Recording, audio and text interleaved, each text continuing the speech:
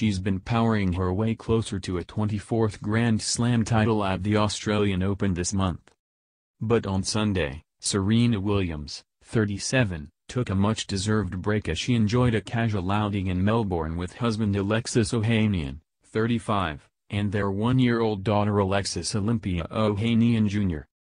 Doting parents Serena and Alexis were spotted walking down a leafy suburban street while their adorable girl toddled in front of them.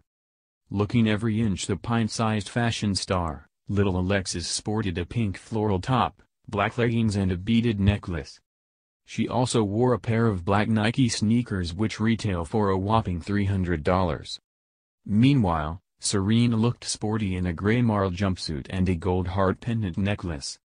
Proving that she's not too famous to carry her own belongings, the A-lister was also spotted juggling a pink laptop, black handbag and sports water bottle in one hand. At one stage, Serena was even seen scooping up Alexis with her spare hand, preventing her curious tot from wandering too far astray. Following close behind was Reddit co-founder Alexis, who battled Melbourne's balmy climbs in a red muscle singlet, black board shorts, red baseball cap and Nike sneakers. The sighting came days after Serena effortlessly knocked Eugenie Bouchard out of the Australian Open on Thursday.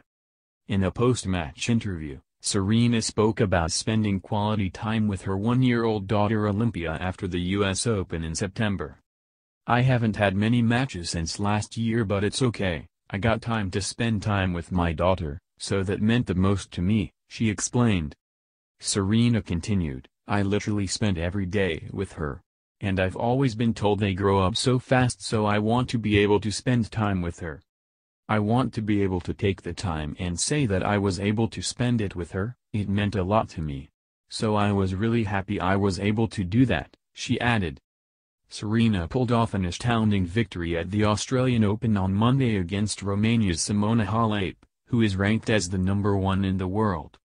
The sportswoman came from behind to win the match in a victory that sent most people in the Rod Laver Arena in Melbourne to their feet. Serena will next battle Czech Karolina Pliskova during the quarter-finals this week.